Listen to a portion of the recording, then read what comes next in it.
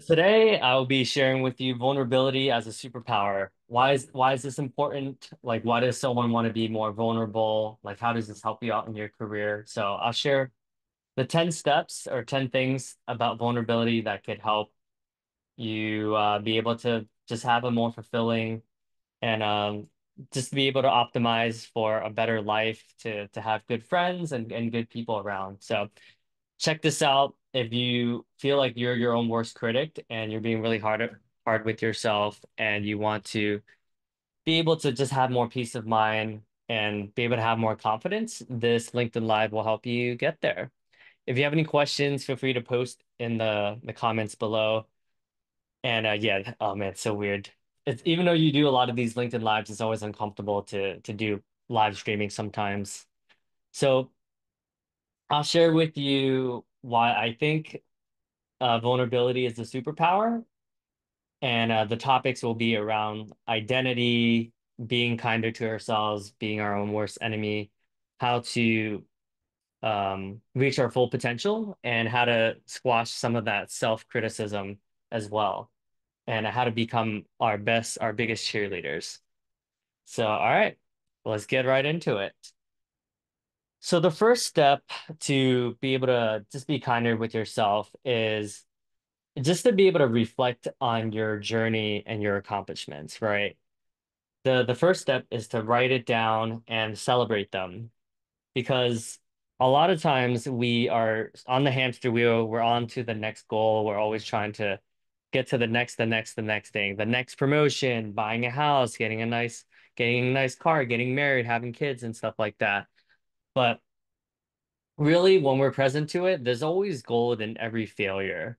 So when things aren't going so well, it's good to just take a step back and reflect on like, huh, which things give us energy and which things are draining our resources and our energy. So I'll give you an example. Back in college, so let me see. So I was like 19, 20 years old. I was working at a company. I was working at the Rutgers Cell and DNA lab that I got through the career fair. And I made the mistake of like I would literally skip class to work at the DNA lab because I was just so hungry for money. In reality, I wasn't really thinking long term. Like I was just like, oh, I don't like school and I like working. But one of the two managers that were like kind of responsible for me, they spoke and they saw that, hey, like Davidson has these classes, like how is he able to work? Like why isn't he clocking out? Right. And I wasn't able to, I was too afraid of conflict to defend myself. And because of that, I ended up getting let go from that job. I mean, everything happens for a reason, so I don't think about it too much now, but I do regret, like, because of my avoidance of conflict, I ended up making a horrible decision that led to me getting cut from the job, even though it was like such an amazing job at the time. And I enjoyed the social component of it. So the moral of the story there is to just stand up for yourself. Like, don't be afraid to speak up for yourself. And if you're avoiding conflict, um, it's good to be able to acknowledge like your achievements and be able to just own your greatness. And I think this is important. Um, so the question for you that I have is, where have you let others decide your future and where are you not standing up for yourself, right? It could be in your marriage, it could be with your family, your parents, your boss, right? Just being able to stand up for yourself and being able to be grounded in who you are and the value that you provide is extremely important. So step two is how to silence our inner critic. So I this is something that takes courage to say, but growing up, I was very insecure. Like I would always compare myself to like my taller, quote unquote, better looking counterparts, taller white counterparts. And I would instead of focusing on, oh, I didn't get as many girls or whatever, it's like, well, why don't I focus on the good, the positive that did happen in my life instead of being so focused on the negative aspects, right? So so for instance, if I look back at high school, I can either look at high school and be like, oh yeah, I didn't get good grades, or I was ranked 123 out of 430 students. Like there was 122 people that did better than me. Or I could focus on like the positive aspect, right? It's like, oh, I was pretty popular. I had a lot of friends, and I did date a lot of women in middle school and in high school. So it's like the same exact experiences, but one, I'm so focused on what didn't go well and how I sucked at XYZ and etc. Or I could focus on, I got invited to six or seven different proms. I ended up meeting so many incredible human beings, and I was proud, and I should be proud of myself versus, oh, Davidson, you didn't, and then this is my self-talk. You didn't tell this girl that you had a crush on her or whatever. It's like it's good to be reflective, but when it's affecting your confidence, just be cognizant of the stories that you end up telling yourself. So now that I've done more therapy and self-development, I could really focus on, okay, did I do the best I can in terms of like, did I really like try my best to appreciate all of my experiences, whether it was my last job or every year of my life. Like I could look at it with appreciation, or I could look at it as like, oh, I've failed, quote unquote. Um, okay, cool. So the next step is number three is to so the prompt I have for you all is when you look at your identity, are you focused on just the failures? Are you looking at both sides of what happened so that you actually have a more realistic and accurate portrayal of yourself? And how do you do this? A lot of it is just taking an inventory, sometimes even asking others like, hey, like could be your old coworkers or your old classmates or your teachers, like, what are my strengths and weaknesses? And just look at everything as a data point. Like, don't over course correct. Don't be so hard on yourself. Step three, being able to set realistic goals and then more importantly, break them down to smaller, achievable goals, right? Because let's say my goal is to travel to 100 different countries. Well, if I'm that seems like a very unobtainable goal. But if I just break it down to like, okay, let's say I'm 37 and in the next 60, like let's say I live to that I'm like at the halfway point, right? Let's say I live to 74. It's like, okay, so if I go to three different countries every year, that I'd be able to reach my goals, right? Like that makes it so much more obtainable and so much more doable versus having like this huge goal that seems so massive. So I think it's important to realize like, are my goals because I'm trying to fix myself, or do I generally just want to experience like travel and the riches of life and just and one, it could be that I'm leading with curiosity, or if I'm trying to like prove myself and not have the self-awareness around that, then that's gonna be like a lot more difficult and it's just a lot more um it's more of a confronting thing. So when you break it down to small goals, it's very simple, but it's going to be a lot easier to achieve them. So number four, this is the hardest for most people, which is just being able to embrace vulnerability and just share openly about some of your challenges. So um this is, being a content creator, I would say this is probably the hardest thing that I still personally struggle with, even though I'm making content every day. The reality is like there's not as many people paying attention as you think there is. So sometimes we are afraid to put ourselves out there because we're like, oh, everyone's gonna know what's going on. But the reality is everyone's stuck in their own world. So you think that they're thinking about you, but the reality is like everyone's too busy focusing on themselves and their family or their spouse or whatever. So when you share on social media, like don't just share all of the highlight reels. Like, yes, of course, it's great to show like, hey, I did this, I won this award, I got this certification. But when you're sharing that, also share about like some of the challenges. So it's like, hey, like this, I got my MBA, but honestly, like thank you to my wife for being so supportive of me. Like, thank you to the administration. Like, I think when we lead with gratitude, it goes a long way, and we'll just be happier people as well when we lead with gratitude. So, that's what, and I would say at the end of the day, we're all humans, right? One of my mentors, one of my coaches, Ian Koniak, I remember when he spoke in Austin, Texas, in front of the top 1% of salespeople.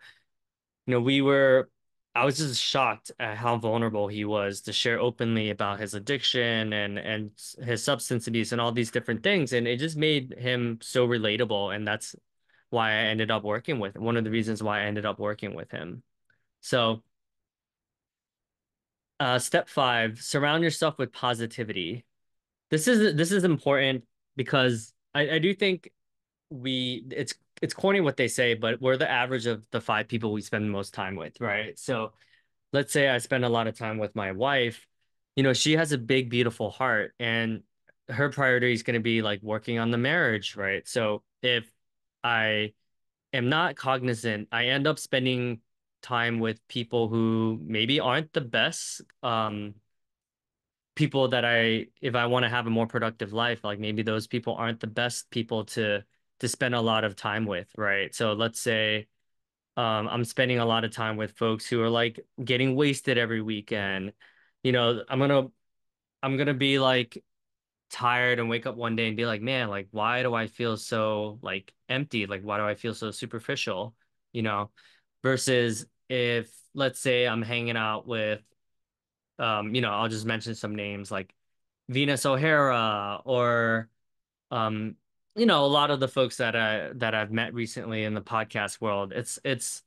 They're very inspirational, and I'm able to just be inspired and I'm able to take action, right? Versus if I'm spending times like unfortunately I had some friends that passed away, but if I continue down that path, like who knows what would have happened, you know.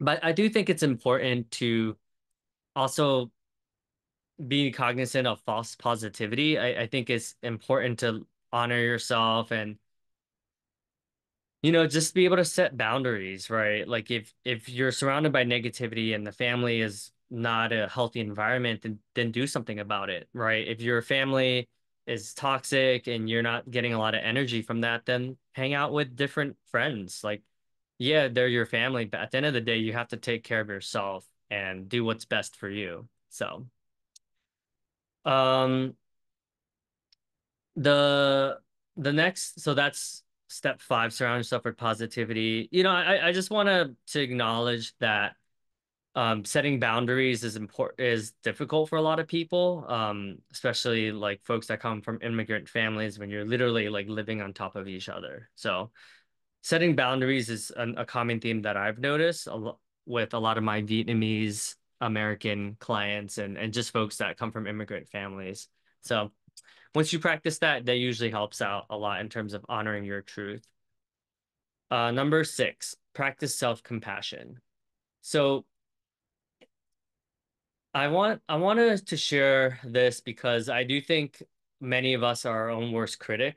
And there's a lot of things that I have said to myself that I wouldn't ever say to any of my friends. For instance, when I bomb an interview, I'm like, oh, like you sucked, like you could have done a better job. Like just a lot of negative self-talk, right? Versus when I talk to my friends, I'd be like, you know what? You should be proud of yourself to be able to make it as far as you have, or to be able to have all these opportunities.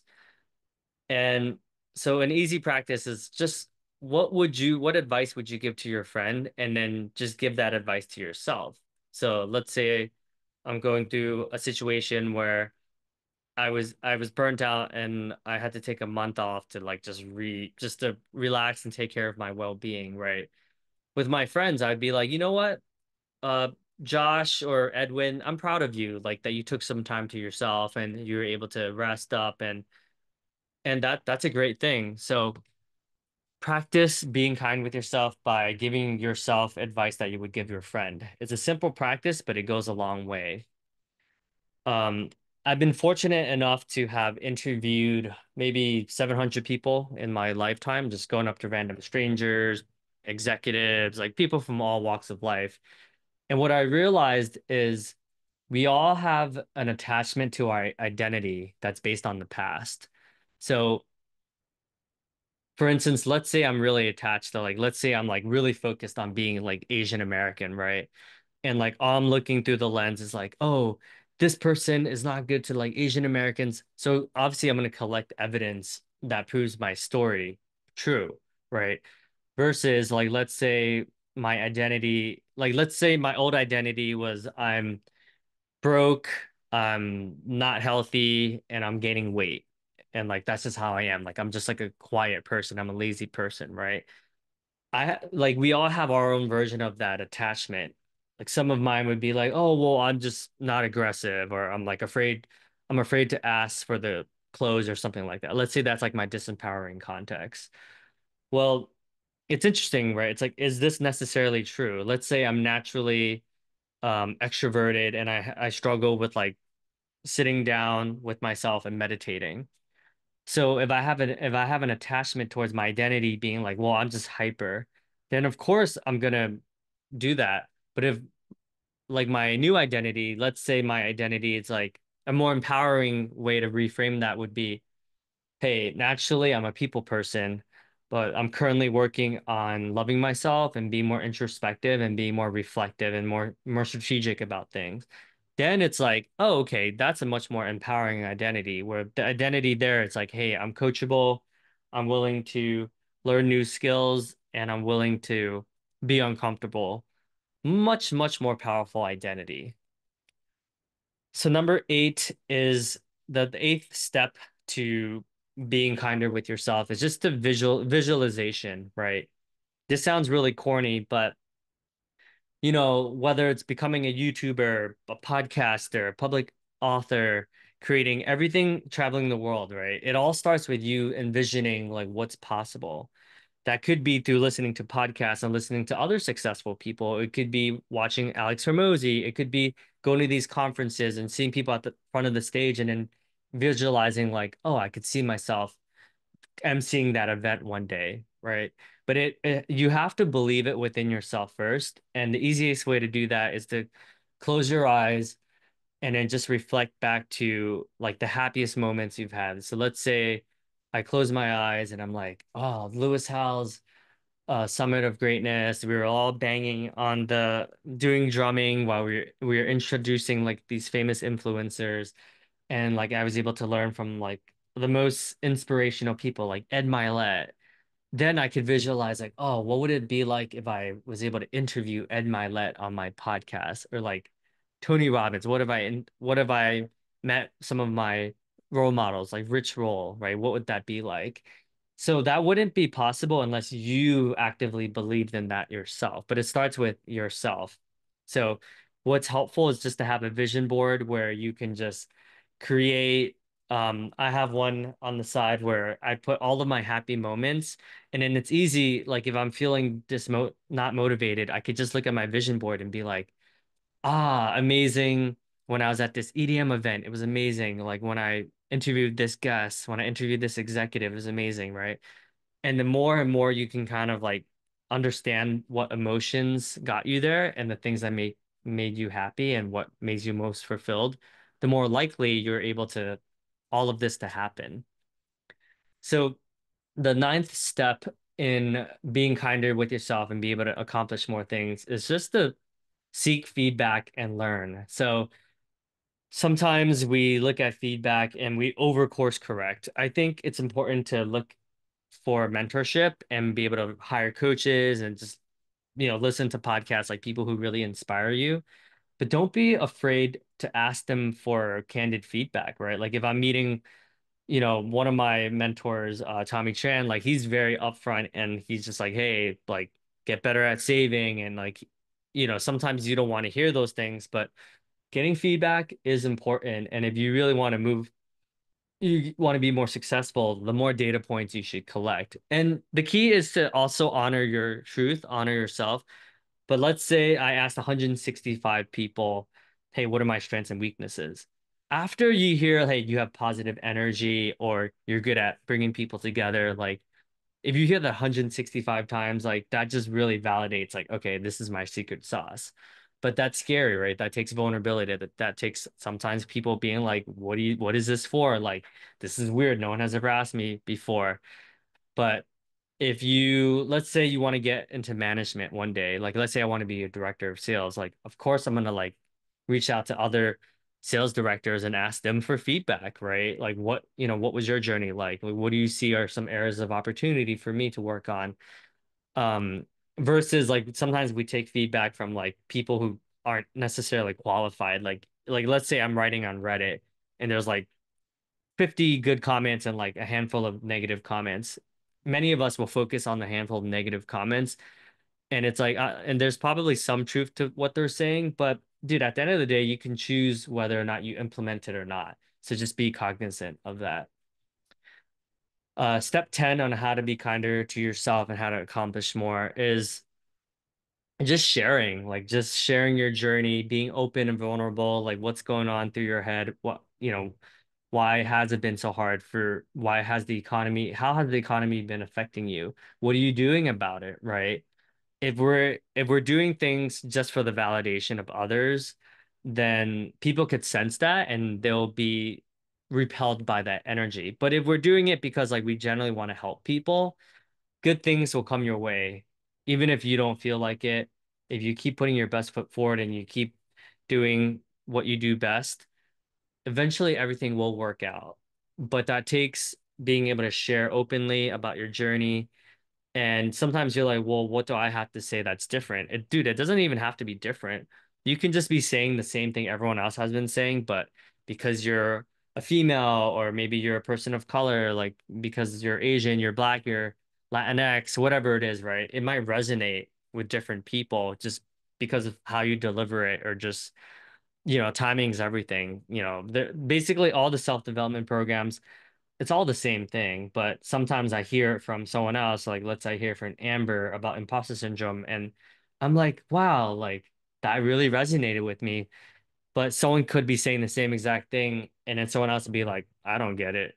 So just honor yourself. Uh, Stop chasing the dopamine hit of like just being so focused on the metrics. If you're aiming to become like a YouTuber and you want to become famous, like it'll happen if you are grounded in who you are. You're really trying to serve people, trying to build community, and you're adding value, right, at the end of the day. So I know I said a lot today. In conclusion, if I was to summarize like the 10 major points, build community, add value, get feedback from mentors, coaches, therapists, etc. Do these self-development programs. Visualize your community and your accomplishments. Like, what is it like to win a New York Times bestseller? What is it like to break my record on the mile, right? Like, what is the feeling like? Like, who am I high-fiving? Like, who am I texting? And who's going to be there with me? When I just completed my ultra marathon. Like, just when you visualize these things, it's more likely to happen. Number seven, I'm going backwards. Number seven, celebrate yourself, celebrate the small wins, break it down to very, very small goals, and then you're able to have a higher probability of obtaining that.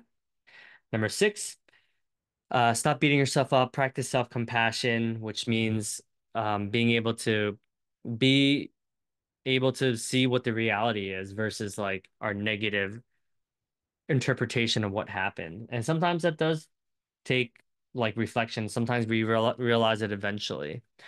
Number five, being able to set boundaries, being able to surround yourself with people who you aspire to be like. If, let's say, you're trying to publish a book, hang out with a lot of authors. Let's say you're trying to be shredded and get to like 6% body fat, hang out with people who are, look really, really good physically, right? Number four, embrace vulnerabilities. Just share, be open. No one's actually paying attention to you. Like they're too focused on themselves. So just share. You'll be shocked at what you can create just from just sharing openly about what's going on in your life. And people want to help you out too, right? So the more you share, the more help you'll get from folks. Number Step three is being able to break it down to very, very like small goals. So then the smaller the better. So let's say my goal is like, all right, I want to travel to Fiji. It's like, okay, for a Tony Robbins conference, what would that look like? Okay, I need to save up $7,000 for this, $5,000 for the ticket, $2,000 for room and board. And let's say it's $7,000. It's like, okay, how am I going to make that $7,000? Okay, right now, let's say I'm making $100,000 a year. It's like, in order to have that much disposable income, I would need to get a raise of like 30, I need to make $35,000 more, right? Let's just say it's like, okay, how would I do that? It's like, okay, well, I would need to obtain a job that, let's just say, has a base of 90K and another commission is 45K, right? It's like, once you break it down, it's a lot easier. Number two, being able to silence our inner critic. So basically, this is just looking at the reality of what actually happened versus what we think happened. So, the example I used here is I had a negative, I'm like, oh, I lacked confidence when I was in high school. It's like, well, is that actually true? Is that admissible in a court of law? It's like, all right, if I was objective about this, would this be true? It's like, no, actually, objectively, I had a lot of friends. I was popular. I went to a ton of proms and I dated a lot of women. But if I was just focused on like my survival brain, it's like, oh, I didn't, date the president of the class or whatever it is, like a lot of the self-talk that we have. Step one is acknowledge our achievements. So, and being able to just stand up for yourself and be able to speak your truth and what that would look like. So, if this is helpful, post if you have any questions, post in the comments. I can make micro videos and elaborate on any of these topics if you found this to be helpful.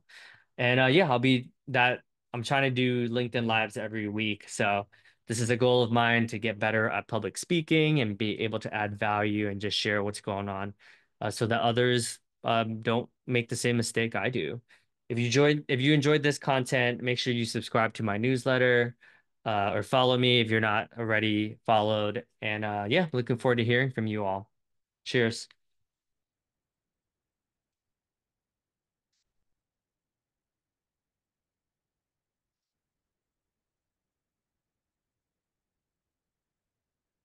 Cool. We are all set.